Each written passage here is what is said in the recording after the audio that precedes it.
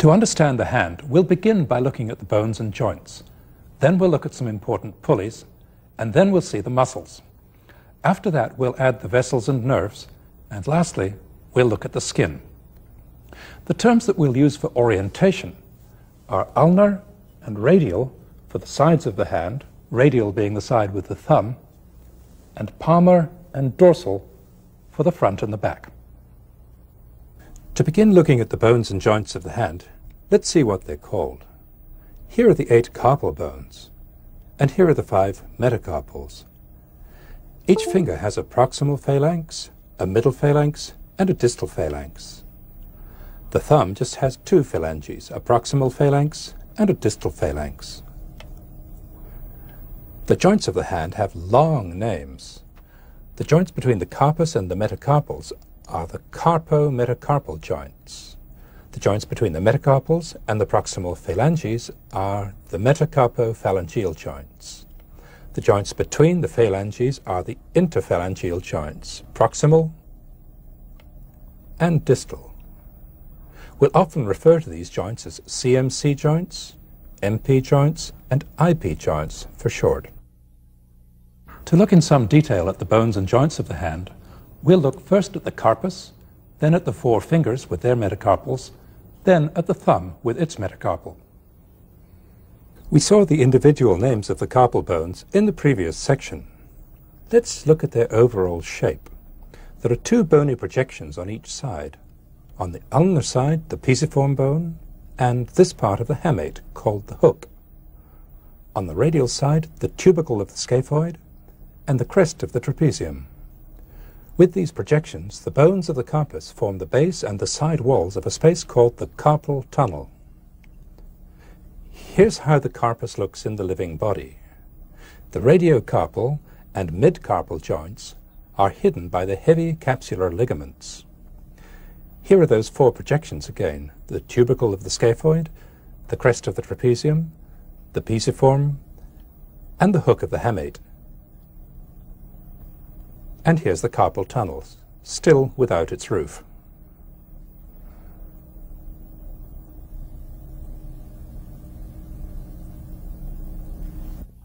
Now let's move on to look at the metacarpals of the 4 fingers and at their CMC joints. Here are the carpo-metacarpal joints. The bases of the 4 finger metacarpals, tightly packed together, articulate here with the distal row of carpal bones. The base of the first metacarpal, the one for the thumb, articulates separately here with the trapezium. These 4 carpo-metacarpal joints only allow a small amount of movement. The 5th metacarpal is the most mobile, the 4th is less so, the 3rd hardly moves at all, and neither does the 2nd. When the CMC joints are flexed, the metacarpal heads lie in a curve. This strong ligament is the deep transverse metacarpal ligament. It keeps the metacarpal heads of the 4 fingers from spreading apart. As it crosses each MP joint, the ligament is continuous with a structure that we'll meet shortly, the palmar plate. Since it doesn't connect to the first metacarpal, the ligament doesn't prevent movement of the thumb away from the hand. Next, we'll move on to the bones and joints of the fingers themselves. The proximal and middle phalanges are flattened on their flexor aspects. The flexor tendons run along here.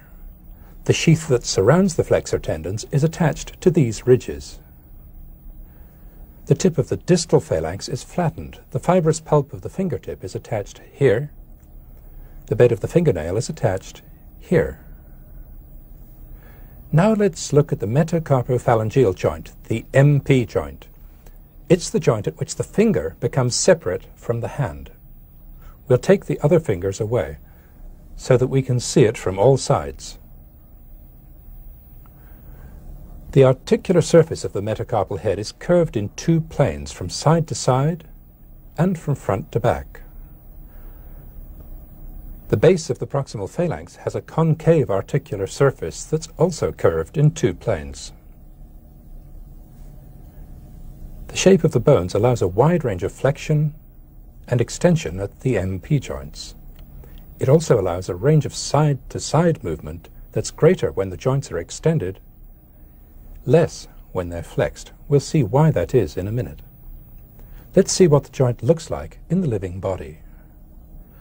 The MP joint has a capsule that's loose on the back to allow the joint to flex. On the front, the capsule thickens remarkably into a tough piece of fibrocartilage, the palmar plate, also called the palmar ligament. The palmar plate moves along with the proximal phalanx when the joint flexes. Here's the palmar plate incised to show how thick it is. As we'll see, some important structures are attached to the palmar plate, or merge with it. One of them we've seen already, the deep transverse metacarpal ligament. It goes here. Here, we've removed most of the joint capsule so that we can see the two massive collateral ligaments which hold the MP joint together.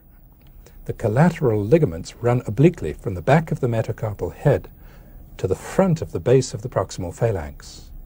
The collateral ligaments are loose when the joint is extended, but when it's flexed, they become tight.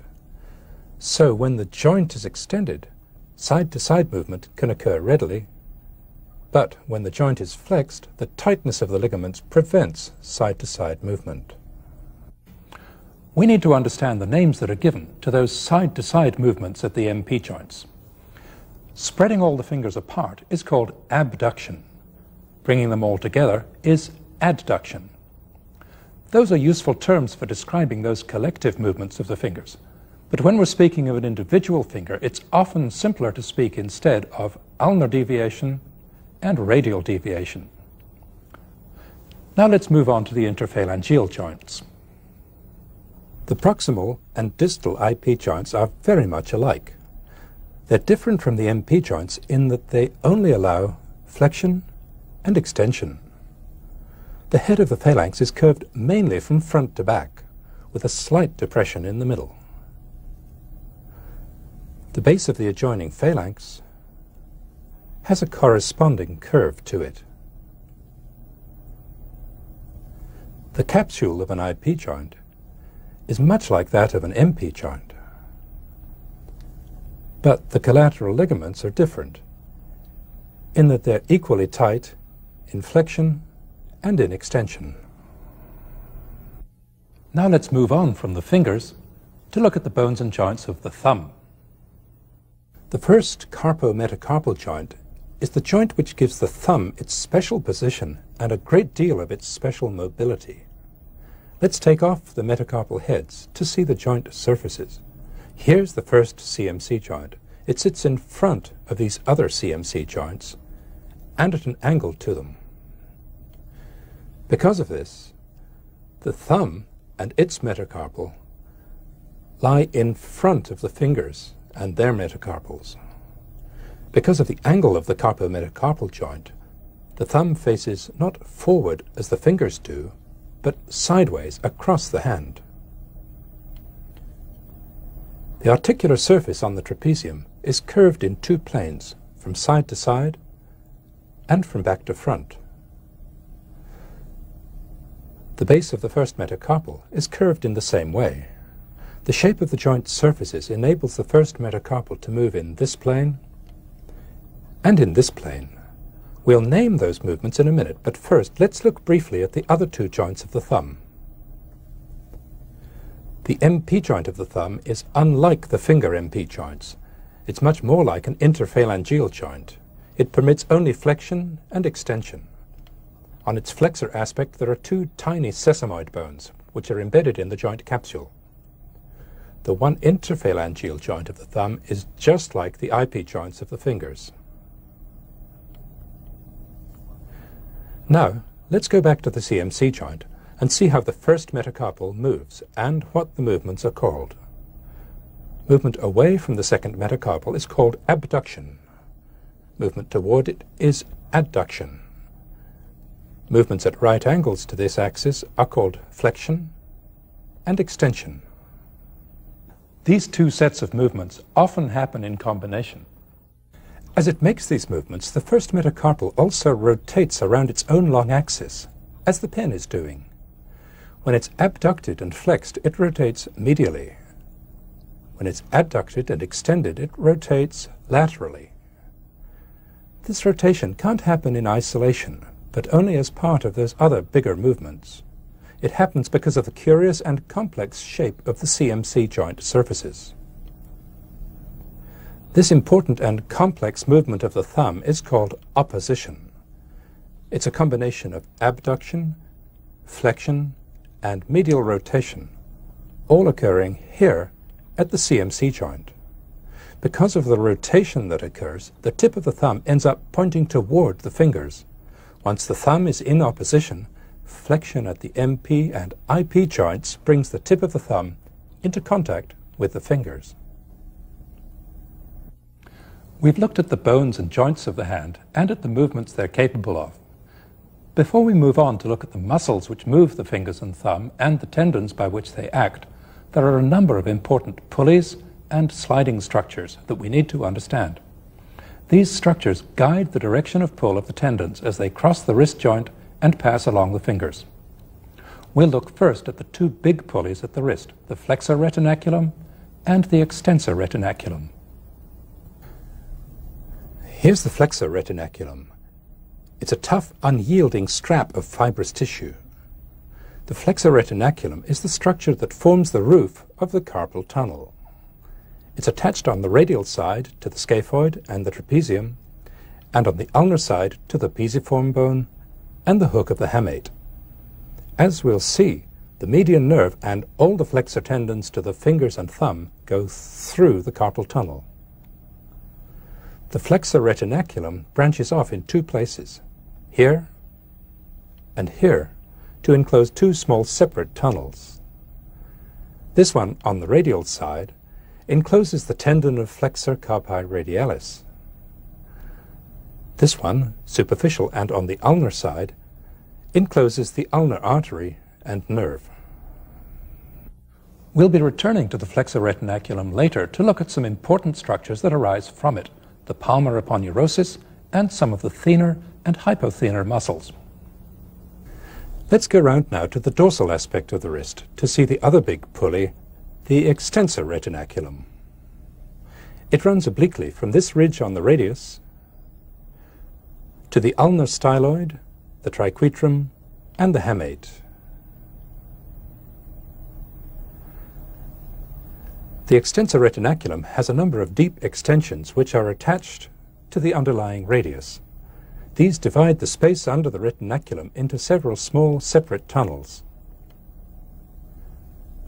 All three wrist extensors and all the extensor tendons to the fingers and thumb pass under the extensor retinaculum. Now let's look at the structures in the fingers and in the thumb which hold the flexor and extensor tendons in place, allow them to move, and guide their direction of pull.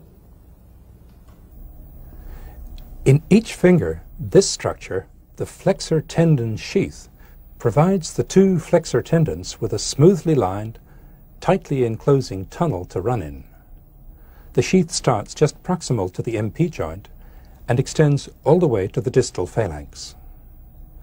To see the sheath better, we'll divide it. Parts of the sheath are thick and fibrous, and parts of it are thin and collapsible. On this finger, we'll remove the thin parts of the sheath and just leave the thick parts. These act as pulleys for the flexor tendons, as we'll see. At each joint, the sheath is attached to the edge of the palmar plate. Between the joints, the sheath is attached along each phalanx. The floor of the tunnel for the flexor tendons is formed by the palmar plates and by the smooth, flattened surfaces of the phalanges. The thumb has a similar flexor tendon sheath, for it's one long flexor tendon.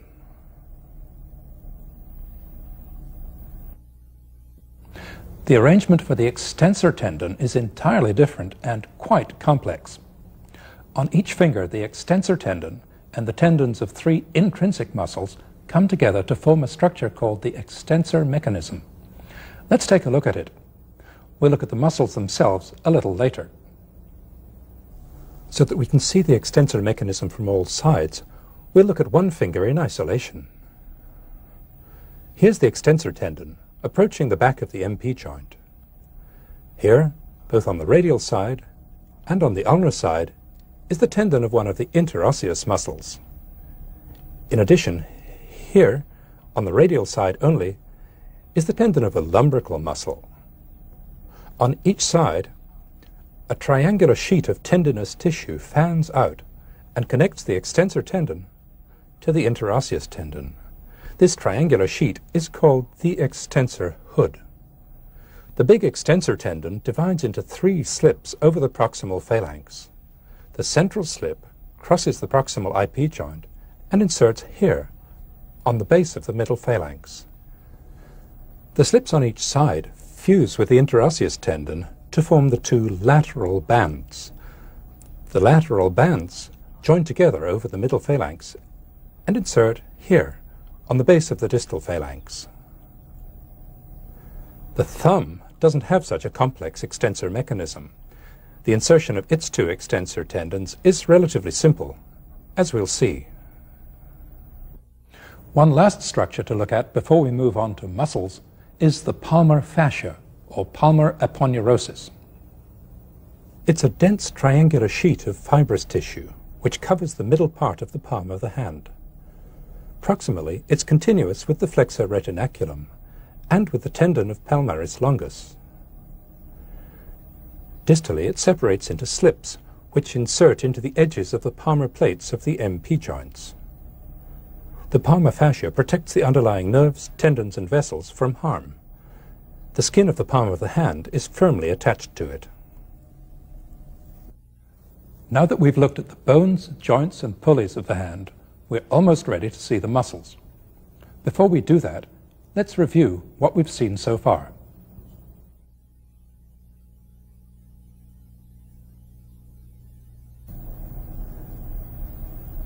Here are the carpal bones, the metacarpals, the proximal phalanges, middle phalanges, and distal phalanges. The carpometacarpal joints, the MP joints of the fingers, the proximal IP joints, the distal IP joints. On the thumb, the MP joint and the IP joint. Here's the flexor retinaculum and the side tunnel for the ulnar nerve. The extensor retinaculum, the flexor tendon sheath, the palmar plate, the collateral ligaments of the MP joint, the extensor mechanism, and the palmar aponeurosis.